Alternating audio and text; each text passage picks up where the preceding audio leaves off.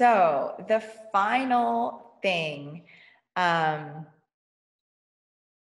we have to do is to take our assessment results and turn that into something that is going to be useful and create an individualized intervention plan for ourselves, our families, our organizations, whatever system it is that you're looking at. This tool is generally applicable to a variety of systems because every system every system has decisions to make. Every system exists to address problems or to prevent problems. And so this can, the assessment and the intervention plan can be individualized depending on whatever it is that you need specifically and that you're focused on. And so the book itself doesn't have like first do this and then do this, and here's this prescriptive intervention plan to address your problems. It doesn't do that, and it shouldn't do that, and it can't do that because systems are super complex, and there's no one solution. But what this book does and what these tools do is to help define a framework in which we can make more informed decisions. And so what I did for myself is to pull from my previous knowledge and my previous skills and strategies that I have employed in different areas and different systems in my life. And I used that process and applied it to this situation. So historically, and kind of what I've been trained to do and what has worked fairly well for me in the past when it comes to assessment results, and especially ones like this where it's not direct observation data, it's a rating scale that kind of gives us a snapshot of what's happening and then looks at those things kind of broken out into different domains. What my general approach is to find or to identify the domains which are the most impacted. So maybe, depending on the level of resources that you have available, and we're going to kind of keep it reined in. We're only going to dedicate 10 to 20% of our resources to working on the problems, because if we get hyper focused and we dedicate too many resources to working on the problem, then we fall into a different trap, which is that we're not dedicating enough resources to working in the problem and taking action and actually doing the things, right? We're spending more time thinking about the doing and planning for the doing. We're not spending a lot of time doing the doing, and then we find ourselves in a similar set of problems. So we choose 1 to 2 most impacted domains. In each of those domains, we identify 1, 2, or 3 subdomains or sub-areas that are the most highly impacted that we can prioritize for treatment, prioritize to address them. So what the exercise for this objective asks you to do is just that. So based on your assessment results, kind of use this formula to pick out the areas that are the most highly impacted that you want to address, and then develop a plan to protect yourself against future judgment areas related to those issues. So when I did my assessment and developed, put together the results, what I identified was that these two areas, self-evaluations and strategic evaluations, were the most significantly impacted. They were both at 80% or above, and that was higher than the other two scores. And so the point here is not that it has, meets that 80% criteria. It's just, of the 4 domains, these were the 2 most highly rated areas. So that is indicative of, these are the 2 areas in which there are the most amount of problems. So the other 2 areas had problems in them, but again, we're trying to narrow down our focus and to specifically focus on those issues that are the most impactful, the most pressing, because if we focus on those, we can do a couple things. Those are the biggest issues. It's potentially that if we address those issues that are the biggest ones, there's going to be collateral effects and collateral improvements in the other areas, and we won't have to specifically address areas in those problems. Sorry, we won't specifically have to address problems in those areas. Okay, so my 2 main domains are self-evaluations and strategic evaluations, and then within each of those domains, these are the specific biases or subdomains of that competency. And so then my next step is to identify the 2, 1, 2, or 3 specific subdomains which within those domains which are scored highest, which are relatively higher compared to the other scores. Again, there are many issues that we can deal with. These are, there are scores of 80, which are high scores, but I have 2 that are 2 under self-evaluations that are rated as 100, and 3 under strategic evaluations which are rated as 100. And so those are the ones that I have pulled out as areas that should be targeted first in relation to our priorities for intervention, for our targets of that dedicated 10 to 20% of resources to address our core issues that are causing our organization or our system to have the most problems. So in the area of self-evaluations, overconfidence and blind spot bias were the 2 most highly rated. And in the area of strategic evaluation, IKEA effect, illusory truth, and normalcy were the 3 key areas that I identified as needing to be addressed, needing to be thought about and planned for in terms of intervention planning.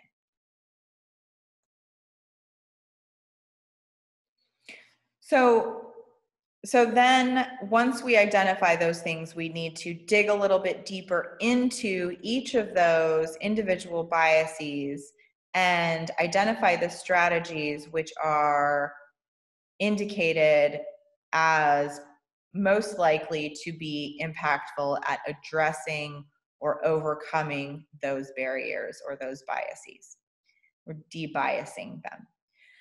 And so in the book, in each of the chapters related to those biases, at the end of every chapter, there were suggestions for strategies, intervention strategies that would be effective or applicable to addressing those challenges.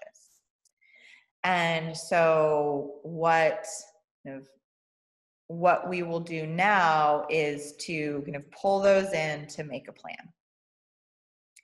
In relation to the blind spot bias, this is a core bias that is very common to human behavior, very common to human interactions, and it's this urge to be right, and this belief that we are right, that we have all the information, that we're making the best decision, that we are not biased. And the core fallacy there is a misunderstanding of biases and of how the brain works. And because the reality is that we are all biased. We all have biases. We all respond automatically to our environments because that is the way our brains have evolved to adapt to our environments. And so no one is above this. No one can say, like, I am completely unbiased all the time. That is false. We are all biased in some way all the time. You can become more aware. You can take action to prevent biases or to mitigate the impact they have on your decisions. But the reality and the truth of the matter is that we are all biased.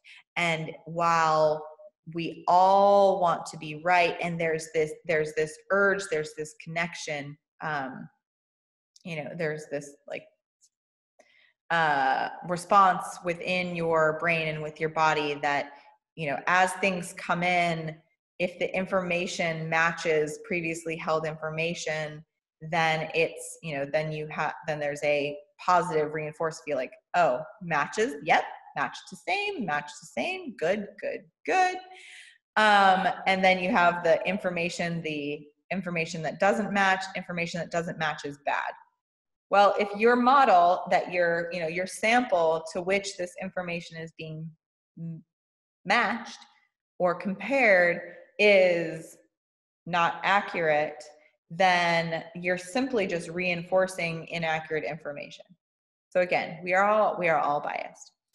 The strategies that are recommended, important, effective to overcome this human tendency to believe that we are right and we have all the information, that we are not biased, is to first learn about cognitive biases.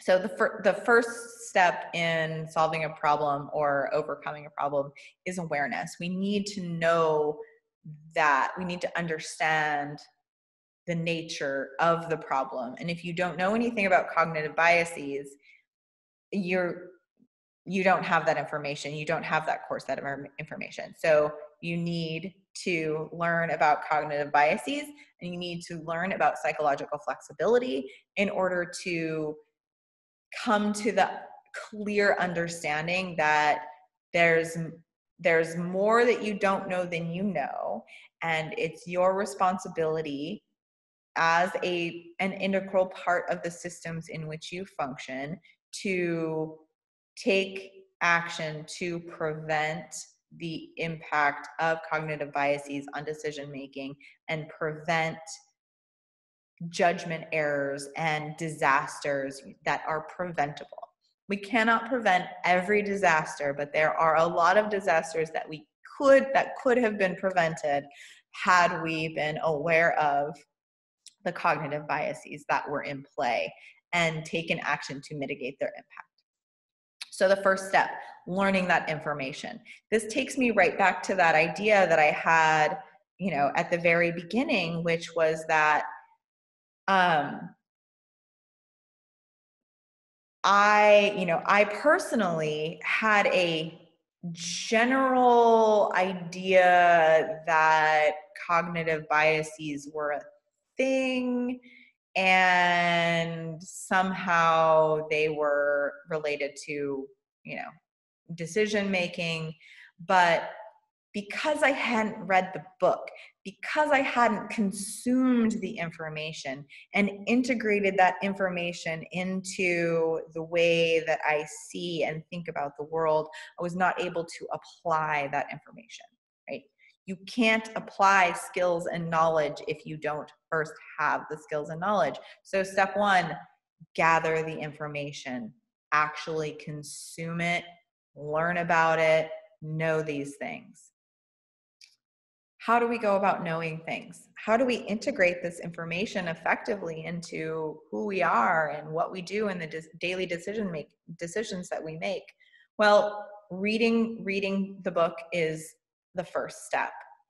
But in order to solidify this knowledge, then for yourself, you need to develop additional strategies to make this knowledge concrete and easily accessible and flexibly usable within your environment. So what does that look like? What strategies works for you? I can't dictate what is going to work for you, but one thing that comes to mind is going back to the very kind of basic building blocks of learning new information is to develop fluency in the identification and discussion of these concepts. And so fluency-based training, precision teaching, precision learning, being able to fluently respond and apply the skills. There's the retention, endurance, application of these skills to your life situations is going to take us learning them to the point where we can fluently access that information. And that comes through kind of self-learning. So learning to learn strategies, learning how to, for yourself, solidify information and make it usable. The second key core cognitive bias that presented a gigantic issue for myself in general, and for the organization and the system in which we found ourselves, being within the kind of that oyster farming family business environment. Overconfidence was a huge issue that impacted us. And it's also a very common issue to the general population.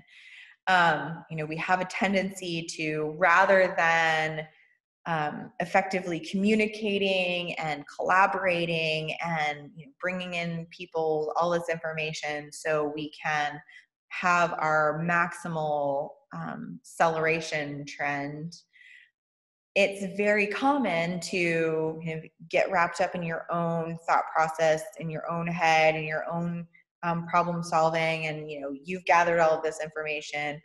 I know everything that I need to know, and I'm going to make a decision. I'm going to take charge, and I'm going to go with it. That has been a problem for me, and the team in which I found myself in when we moved up here was very, very similar behavioral characteristics, that many of the team members were that same type of person who are overconfident.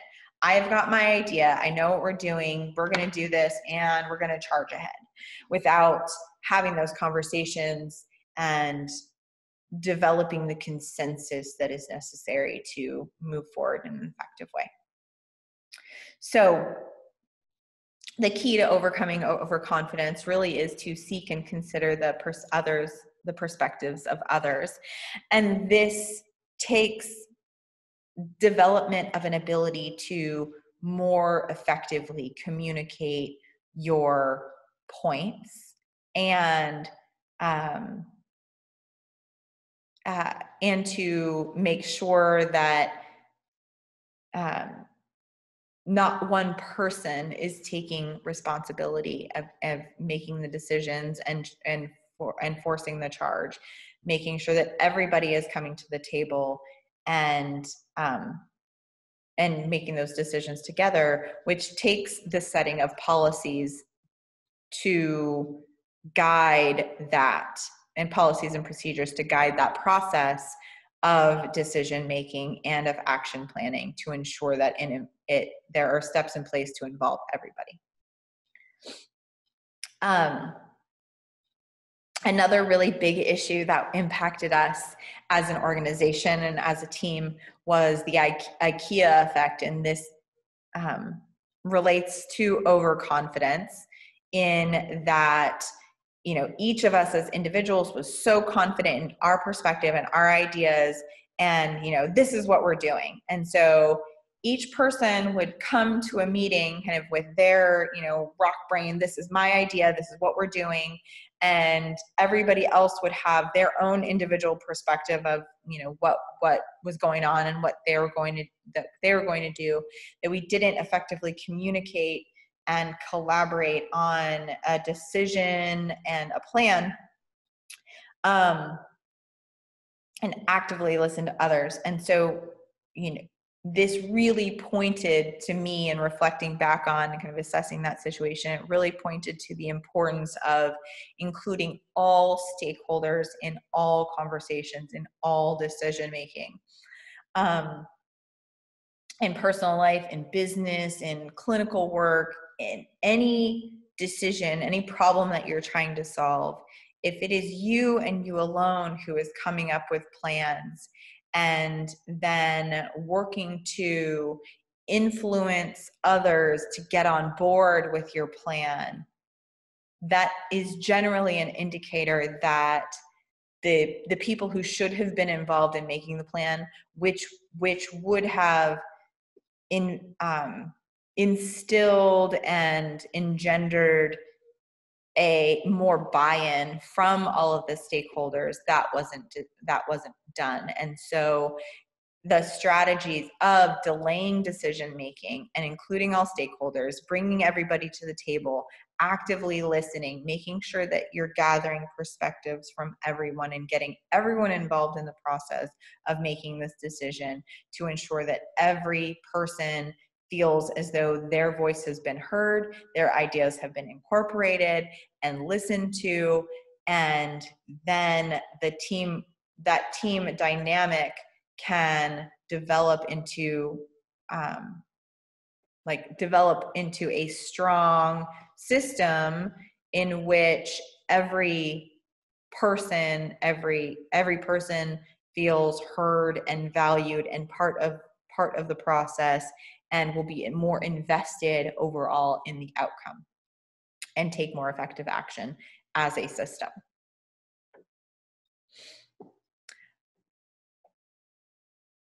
It was really interesting to me that the illusory truth effect came out as one of the key issues, because while I thought about this as a problem, I didn't,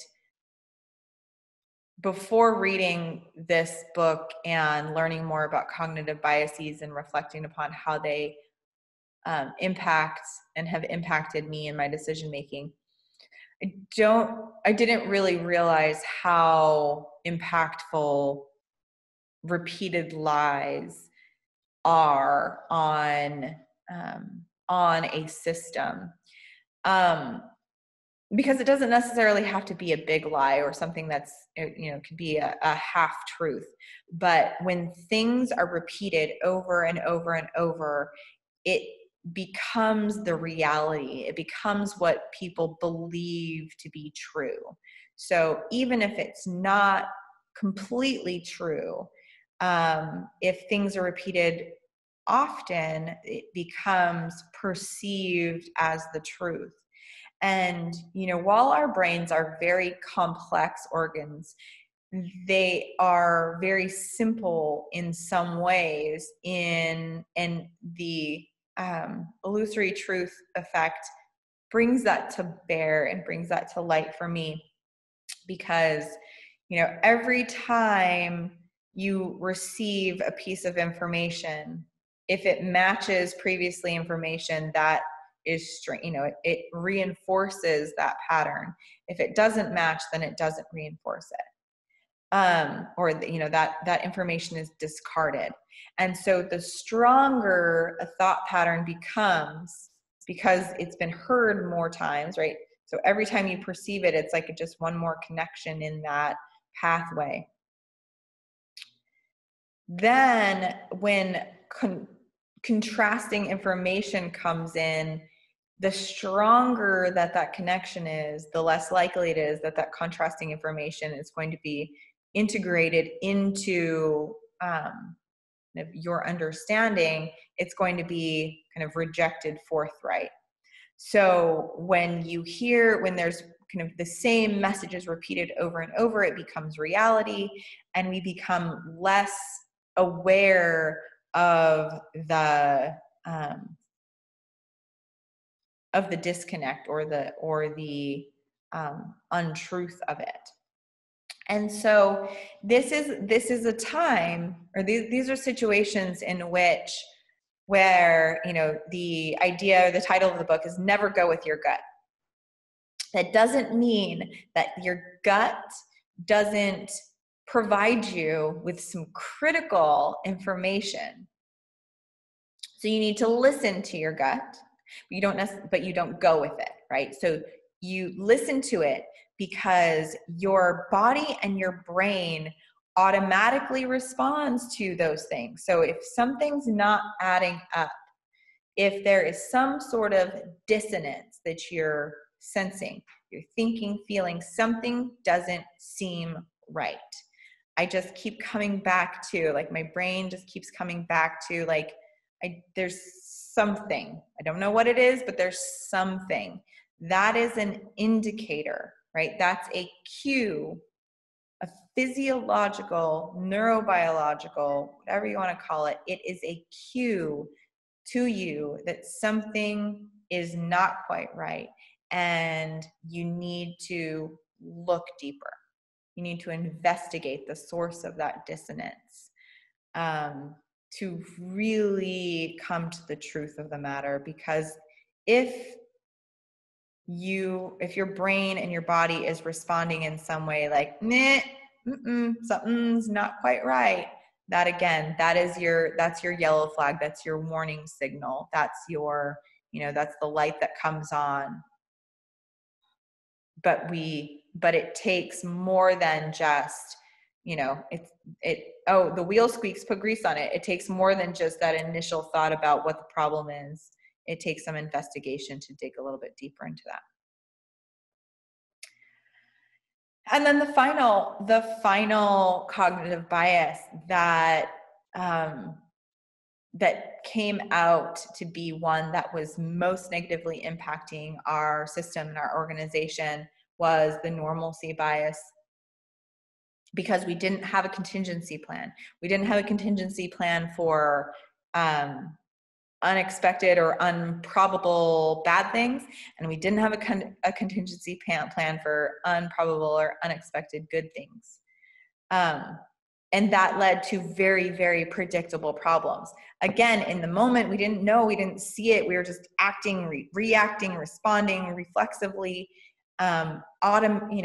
functioning in autopilot all the time. But the problem was that not only was there no backup plan, there really was no solid plan. And that this points to dramatically when you're able to hear the whole story and see the big picture, it becomes glaringly obvious that the team and the system in which we found ourselves, there was no planning. There was no contingency planning. There was no strategic planning. There was no collaborative problem solving. There was no probabilistic thinking. There was no open, honest communication about what was going on, what was the source of the problems, what were the potential things that we could do. There was none of that. And there was none of that for a couple specific reasons. The team members didn't have the necessary or the requisite skills in order to engage in the collaborative problem solving. And there was no cohesive group motivation to address that core problem. And that was the situation in which we found ourselves, was that, there was tons of catastrophic judgment errors happening. There was tons of cognitive biases which were impacting us. And while at the very core, we all knew that something was wrong, but we didn't know what was wrong. So we kept fighting for answers, struggling for solutions, throwing spaghetti at the wall, fighting, fighting, fleeing, freezing, and functioning in a manner in which we were not able to effectively or efficiently address the problems we were facing, which led to a situation in which we were unable to move forward as a system, and the system, as a result, fell apart. And that's where we found ourselves. And we'll continue over the course of this course. We'll continue to explore that story and what all of the things happened, and kind of how things came to be and how things came to pass, and how the issues with cognitive biases and collaborative problem solving and probabilistic thinking and open and honest communication really all kind of coalesced and came together in this perfect storm from which we emerged stronger, and from which we can learn some really, really important lessons in order to plan for how to make more effective decisions moving forward, to prevent preventable problems, and to maximize our possibility for success. So next week, we are going to be kind of moving from book 1, Never Go With Your Gut, into the second book, which is The Paradox of Organizational Change, in which we will begin to look at behavioral systems analysis and think about systems in a different way. So we have kind of our, the traditional way of looking at businesses and systems and strategic planning and mission statements and vision, and kind of reorienting our conceptualization of behavioral systems and refining our thoughts about how important each step of the process is to ensure that we are setting ourselves and our organizations and our systems up for success when it comes to making the changes necessary to evolve and adapt and grow and move forward in a more smooth, fluent, effective, and efficient way. So the readings for next week will be the first 3 chapters of the book Paradox for Organizational Change, and there are the exercises from this lesson to complete, as well as some feedback to give. So with that, I wish you all a very wonderful day, and I hope you have a great day and a great weekend, and I look forward to continuing to guide you on the path towards more effective and efficient decision making when it comes to yourself and your family and your community in the service of creating peace. Have a wonderful day, and we'll see you next time.